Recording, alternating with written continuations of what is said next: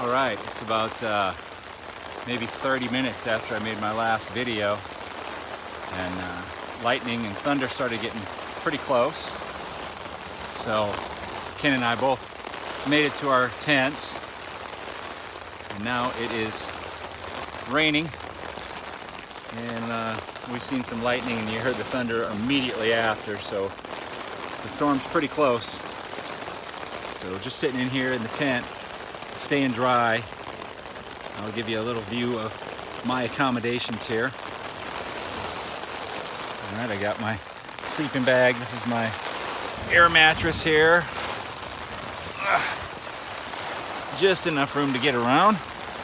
Sleeping bag and my pillow. I keep my bear spray with me here. Even though we're out of bear country, it's still a good deterrent if someone decides to come into the tent, I guess. I just figured it would be good for that anyway. It's kind of a little self-defense. My toiletry kit. I don't get to shower every day.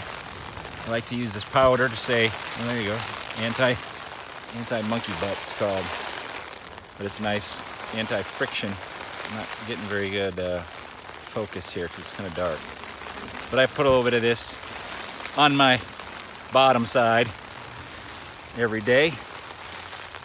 And baby wipes for a little cleanup when I can't hit the shower. My headlamp. But just hoping that it is just a small squall going through.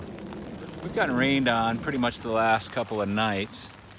The tents haven't really had a chance to dry out. This morning I'm gonna turn around this way.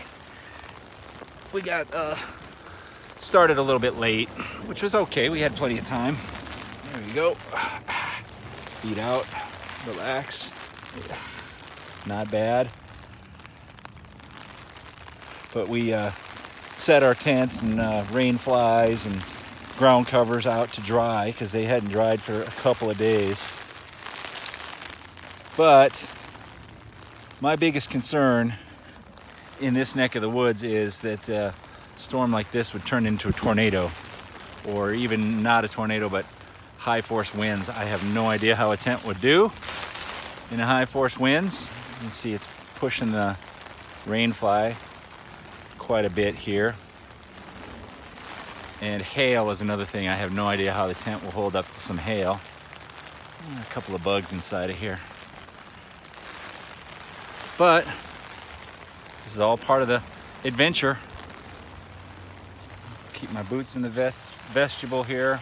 My tent has a nice vestibule on both sides. So I bring my dry bag. I put my my riding suit in there. I got my seat cover, my tank bag, all that's on this side. So try to keep all that stuff dry. Oh, the wind is really whipping up now. Really hearing it. But we talked to a lady in the restaurant before we headed over here, which is only a half a mile from where we're at.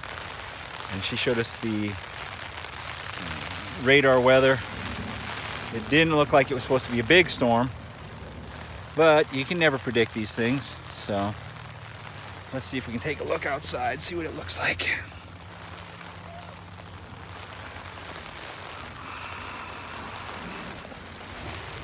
All right, let's see what we got out here. And right now it's just looking like rain.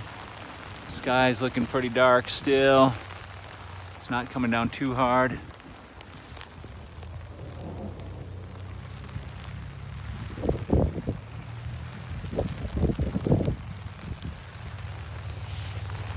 Get back inside so I stay dry. There we go. Tent is staked down, but I mean, they're not very big stakes.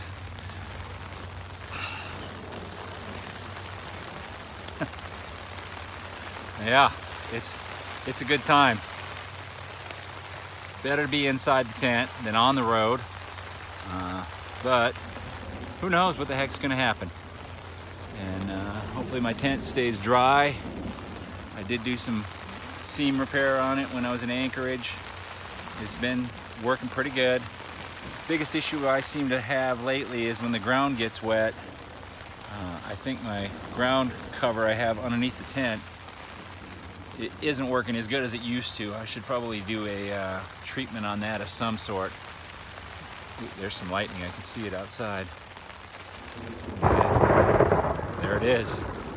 Lightning and the thunder's right behind it. So it was actually a little bit closer right before I started the video. And right before I started the video, it was raining considerably harder than it is right now. So, welcome to my nightly lodging for the majority of this trip. Hope you enjoyed it.